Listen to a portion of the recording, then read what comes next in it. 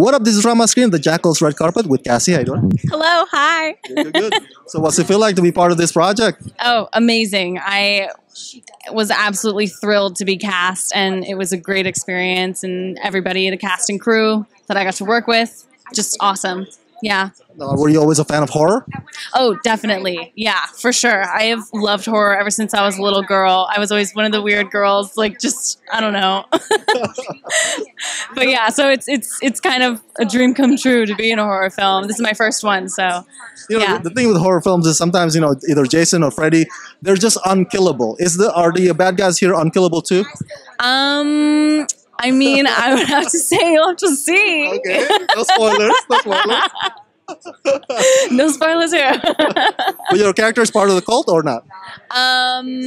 She is not. Oh, okay. No. But yeah, I don't want to give too much away. So what are some of your favorite horror movies in the past? I would say probably Nightmare on Elm Street, because it's just a classic. The Halloween movies, just the slasher, gore, the Saw movies, definitely. Of course, the ones that Kevin directed too. Well, Halloween's around the corner. What's your costume this year? Oh, I don't know. That's so stressful. I'm always late, Oh, it always happens. I'm always like, I'm going to plan ahead, and then it's like the day before, and I'm like, oh, I don't have a costume yet. So it's still up in the air. We'll see. I'll probably be a cat again. Nothing wrong with that. So here's a fun question. What do you think the world needs more of? Ooh. Love. I think, for sure. I think there's a lot of hate in the world right now, and it's affecting a lot of people. And I just think if we all just tried to love each other as human beings and treat each other as human beings, I think that would solve a lot of problems. Hi, my name is Cassie Hernandez, and you're watching Rama's Screen. Congratulations. Thank you very much. Yeah, so what's it feel like now to see your vision on the screen?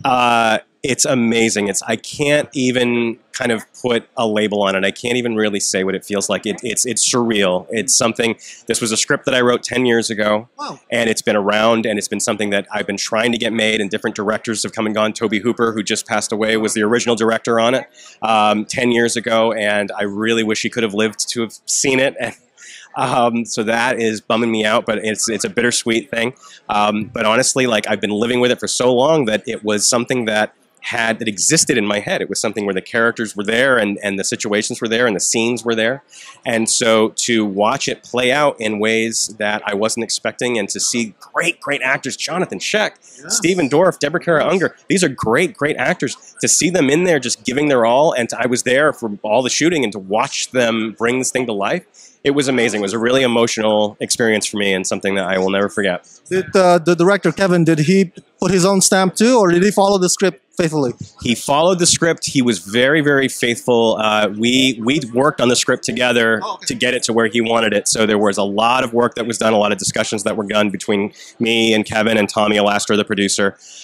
We worked on it very closely to get it so that, I mean, when you have a script and you're a screenwriter, there's the version of it that you want, but then there are practical realities. There are experience things. Kevin's an editor and a director. He came from editing. He knows certain things. He knows that there are certain things that are going to work or not work a certain way. And so he will come in and instill certain notes and instill certain visions. But he made it his own, and he had a vision for this, which was every parent's kind of worst nightmare. There are kind of parental terrors all throughout. It's like kind of the theme running through the whole thing, and that was the theme he wanted to nail, and I think that he stuck with it, and it's there in the finished film. Last question. I'm a big fan of horror. We were so saddened by Toby Hooper's passing. What, if you can say in a few words, the legacy that Toby Hooper left behind for this genre, and you as a talent yourself? He had such a huge impact on me before I met him as a filmmaker, between Texas Chainsaw Massacre and Salem's Lot and Poltergeist and Funhouse and Life Force and all these movies. Huge impact as a horror. I'm a horror guy. I'm a hardcore horror guy, obviously.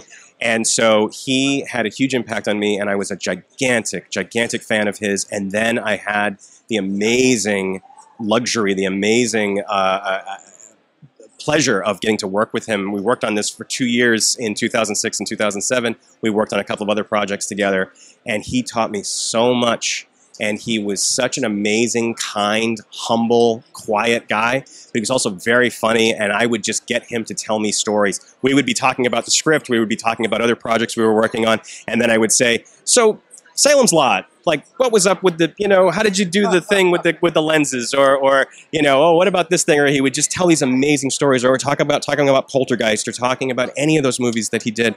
And so to hear the stories directly from him and to know that I was working with him, it was something that I can't put a price tag on. It was amazing. Last question: will there be the next Tobe Hooper around? Oh, who knows? I don't think anybody can match that. I think that we'll have some good quality filmmakers that will come along and do their damnedest, but I don't think we'll ever have another Tobe Hooper.